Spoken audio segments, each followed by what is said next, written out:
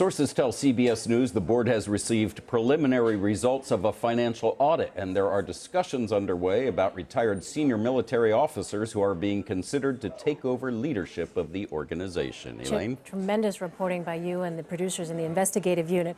I'm wondering, what impact did your reporting have on the organization? Well, it very quickly became clear to us from people we were talking to that, number one, it created a real hubbub within the organization, with people realizing that something had to be done, including the board of directors very quickly came to that realization. And number two, as you saw in the piece just now, a lot of major donors and small donors just said, I'm not giving anymore. So they realized they really had to do something, and that shoe dropped with the firing of those two people. Do we have a sense of what happens now for this organization? Well, this investigation is going to continue, and we hope at some point they will make it public, so we will really be able to see what was going on, and it would be nice to see the organization recover and get back to its roots and do the good work that it has been doing without the excessive spending. Absolutely. All right, Reid, thank you so much. You bet. Appreciate it.